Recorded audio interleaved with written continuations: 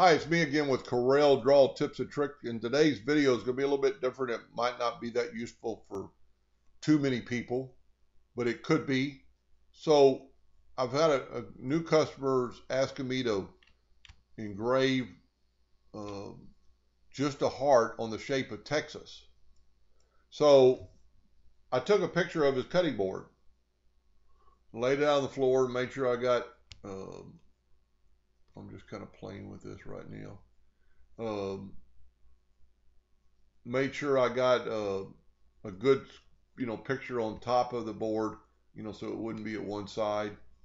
And then I measured his board, and it was, I drew a box right here, and it was 15 and an eighth wide. So this is why I found to draw a box first. Then you know that box is that certain size, and then you can take your photograph and scale it down till you get to that box size. That way you don't have to stop and keep measuring with the parallel dimension tool.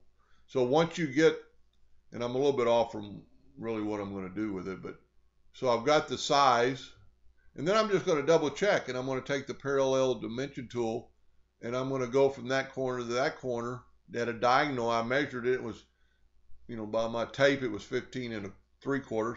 So 15.71, we're close enough. So my picture is correct.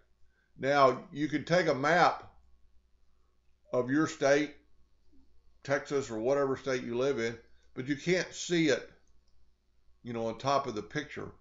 So what I did, I already had a shape of Texas.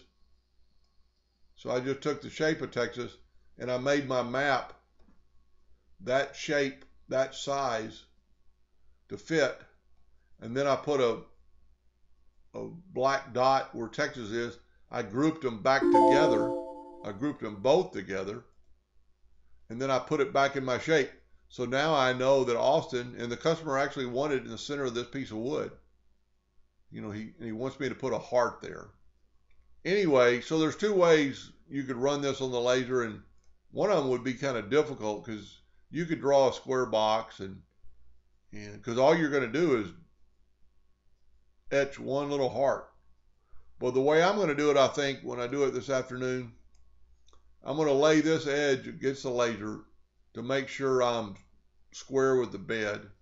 And I might even do a couple things with my new Fusion 40. I could actually jog, set my red dot pointer, and I could actually jog down this strip so I know I'm parallel and not cockeyed. But then to run the job, I'm just going to measure down 2.31 inches from the top of this part of the board down, and then put it, draw a line with pencil or whatever, and then put the heart right there in the center of this board, and then run it, engrave it, clean it up for him, and be done.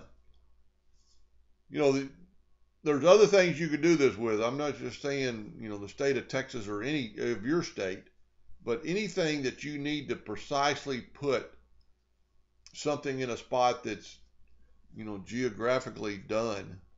And I'm guessing the states would probably be the only thing. But, there's somebody might have brought you a picture of something they want a X on the spot. Well, you could take a picture of the box or whatever, and you could put an X right where they want the X. Anyway, I hope that helped a little bit, and thank you for watching.